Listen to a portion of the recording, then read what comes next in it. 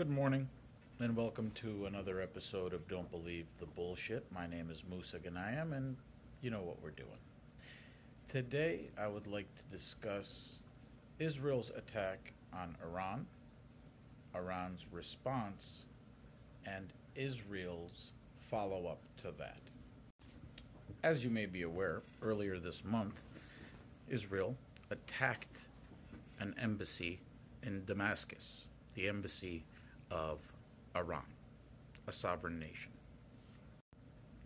Iran argued that they attacked their soil because every embassy is the soil of the country for which it belongs.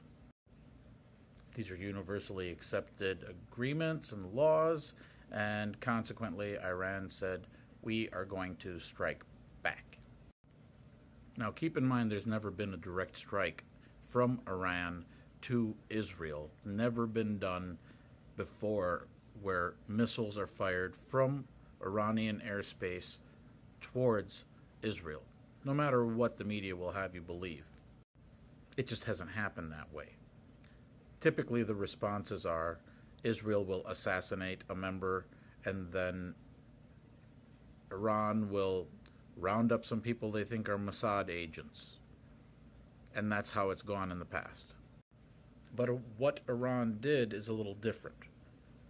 They didn't respond right away after the attack. They wrote a letter to the UN citing Article 51, saying this was an attack, we're going to respond in kind. Then they informed the United States of the attack.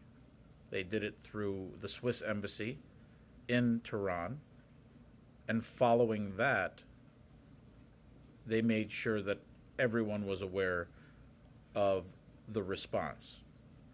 The goal of the response was intended to be symbolic. It basically was telegraphed that way and told, this is a symbolic return. After all of that was said and done, the United States told Israel, that's it, you're done. We've had enough of this back and forth. We don't need this to escalate right now. Just get back to murdering Palestinian kids. Because keep in mind, since Iran attacked, now nobody gives a shit about the Palestinian kids anymore. Alright, so now we're caught up to where we are today, where the U.S. said, listen, clearly this was a symbolic attack. They just had to show their people that they're not pussies and that they're going to fight back. At this point, we want it to be over, kind of asking Israel to be like the bigger person.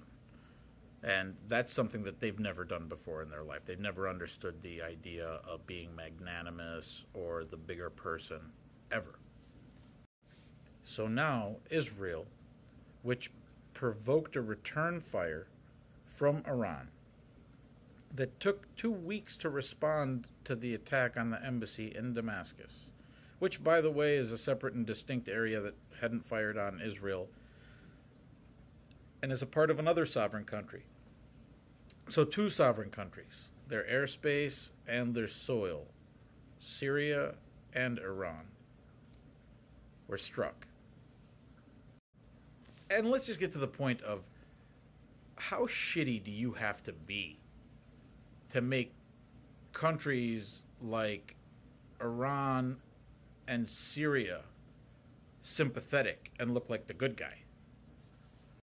So now it appears that the Israeli military and government is indeed going to strike Iran, which they said they're going to do it their own way and how they do it.